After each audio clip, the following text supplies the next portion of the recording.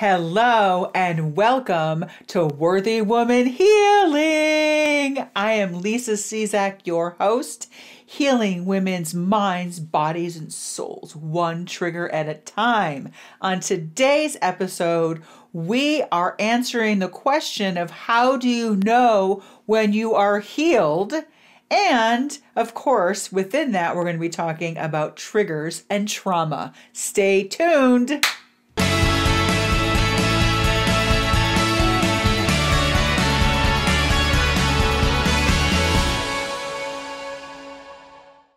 Before I get started, don't forget to like, rate, subscribe, all the things so that even more women can heal their minds, bodies, and souls one trigger at a time by listening to Worthy Woman Healing Podcast.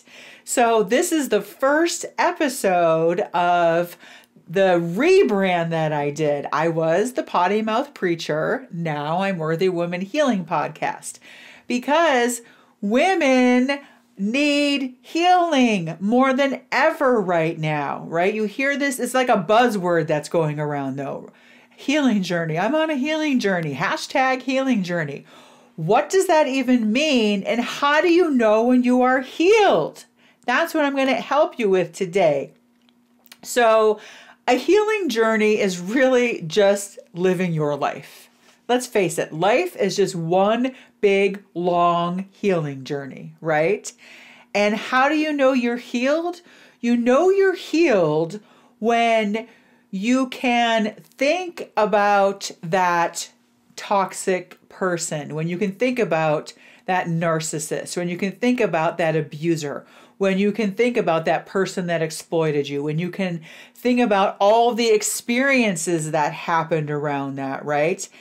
When you can think about any negative experience in your life with no emotion attached to it, that's how you know when you are healed. So, for example, I got in the best shape of my life, and then I was groomed and sex trafficked by an executive producer of true crime shows. And that's my book. If you want to know more about that story, it's all in the book. Now, you see how the way that just rattled off my tongue, right? I said that to you no different than as if I was reading you a cupcake recipe. Now, it wasn't always like that, right? Before, I wouldn't even be sharing that with you, much less in front of an audience worldwide, right? Millions of people listening and watching. I was cloaked in shame. I thought I was having an affair. I was actually being sexually exploited. I was being groomed by a sex trafficker. There's a conversation stopper, right? What's your book about? I say that and they're like, oh. And then other people get emotional. Oh my God, are you okay? I'm like, yeah, I'm healed. Like, I'm okay, right? But for a long time, I knew I wasn't even close to being healed because I was suffering in silence. That's the hallmark, really, of being in an unhealed state, right? Not using your voice to share your story, not seeking help to, heal yourself in this situation. And in abuse situations, most women don't know that they're being abused. I didn't know I was being sex trafficked. I didn't know I was being sexually exploited, right? I just thought I'm like this dance mom who, was having a really bad marriage. It was experiencing emotional and financial abuse in my marriage. And he was like a knight in shining armor that showed up. And you can read it all about it in the book. Steve put up the link there so they can buy the book if they want to. Anyway, my point is I can share this story now. I can go and I can tell my story to strangers. I can share it, on a platform of 1 million people in person, on podcasts, on shows, whatever, and not get emotional about it because I have healed that, which was not just one wound, right? There was a ton of wounds attached to that, as you can imagine. So we can't talk about healing unless we talk about triggers because it's not really it's not the event that's traumatic. The trauma is how your body responds to that toxic event, to that abuse, to whatever it is, just being mistreated, being bullied, right? It could go back to when you were a kid. When I was a kid, I ate lunch alone. I had to do healing on that at one point, right? And so it really has more to do with how your body responds, not what actually happened to you. So that's why I say that on this show, right, and on my healing retreats that I take women on Worthy Women Healing Group that I do twice a month, we help women heal their mind, body, and soul, because that's where the trauma lives. It lives in your mind, it lives in your body, and it resides in your soul, one trigger at a time. And we do that by getting out of your mind and into your body. But that's an episode will be coming up. I'm going to teach you how to do that technique, because trauma lives inside your body. And then your mind replays it over and over and over again on a continuous loop. Now that gets me into trauma. What is trauma, right? Another buzzword you hear, right? Trauma recovery, trauma informed, trauma care. What does that even mean? Well, trauma, how do I know if I have trauma? I hear this all the time. I don't know. I was never abused. I was never in an abusive relationship. I wasn't sex trafficked and exploited like you were, Lisa. So I don't think I really have trauma. Well, if you're alive and breathing and human and walking on this earth, you have had trauma. Just being born is traumatic, right? Everybody has had trauma. Trauma is on a continuum. What was traumatic for me may not have affected you at all. So we got to be careful. We can't be judging other people's trauma, right? I had that happen actually in a group that I did, these healing groups that I do. I actually had one woman share her story, and then, which was of sexual abuse when she was a child. And then the other woman in the group was like, oh my gosh, I don't even want to share mine. Mine seems so minor compared to yours, right? Because hers had to do with like me, like sitting alone at lunch, not being invited to the party.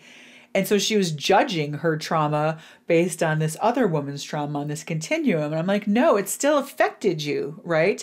Because it creates wounds inside of us. So your heart, picture, if I had a whiteboard, I draw a heart, right? But just picture your heart.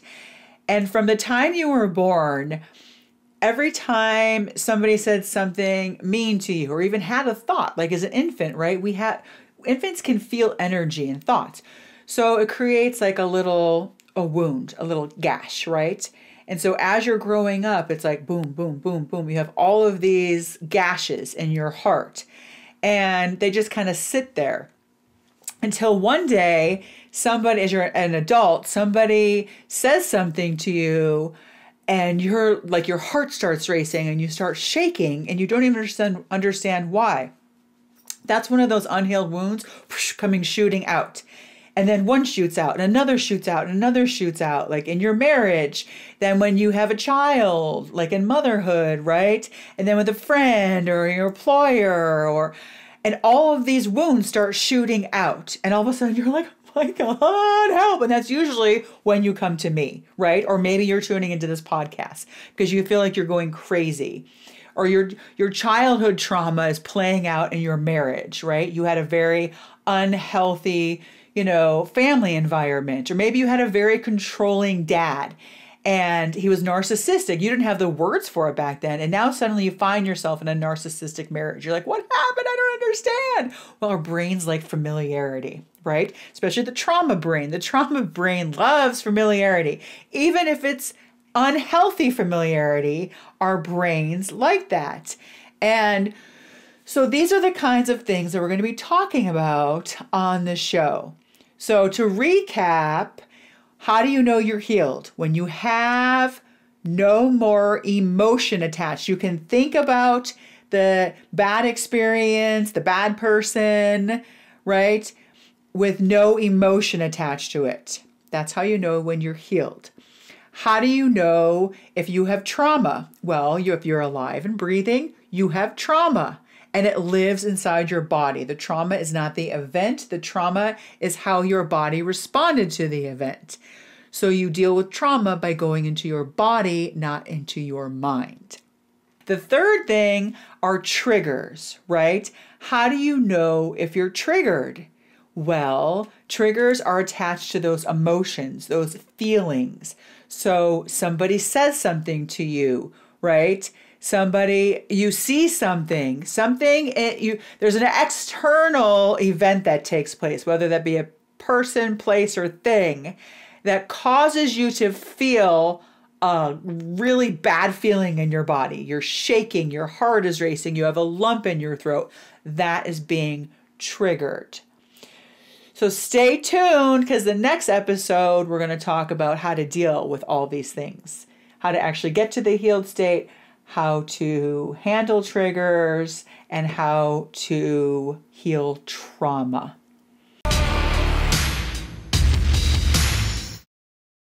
So your soul work right now, your soul work is to simply be aware, right? Notice when your body is reacting to something and say, oh, that's a trigger.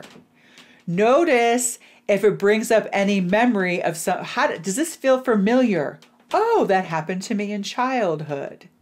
And then also notice, wow, that really would have affected me before, but now it doesn't affect me at all. I'm healed, baby. And remember, you are worth it.